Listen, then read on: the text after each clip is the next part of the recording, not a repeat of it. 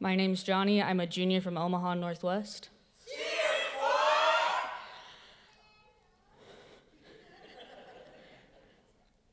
To the Board of Education, we're high school students, working 7 to 3, which I may add, waking up that early is detrimental to our mental health.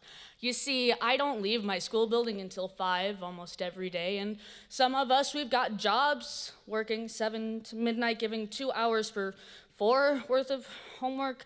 Now, I may have failed math, but something about the 2 and the 4 doesn't add up. So when we're struggling, blame the person you see in the mirror.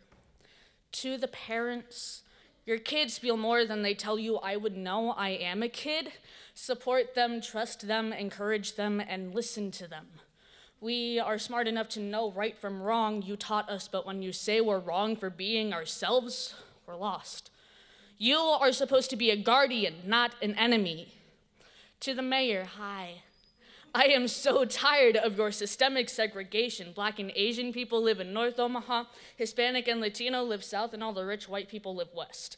I, a white person, live in North Omaha. My nice family in a bad part of town, they call it the ghetto, but I'm not sure they know what that word actually means. If you paid attention in the World War II unit of history, you understand. To the CEOs, what makes humans decent? Is it love, happiness, power? Maybe. It's fear, and the fact that you have nothing left to fear scares me. You rest in large, comfortable chairs of never-ending power, hiding behind your false idol, a green piece of paper. We know, yes, we know that you bathe in riches while I give to charities with money I should be using to take myself to college. To the president, don't ask, don't tell means nothing when you no longer let me fight. Too many people have risked their lives in a war that has gone on for longer than I can remember. When does me wanting to be a boy ever determine my ability to fight? I think I've seen enough anime to know how, so like, come on, man, just let me fight. And on that topic, to the government, if my professor doesn't show up after 15 minutes, I can leave, and I will. But if you've been shut down for 15 days or more, does that mean people can come and go as they please? I'm only asking because we need a functioning government. To society, do not criticize me. I will not take it.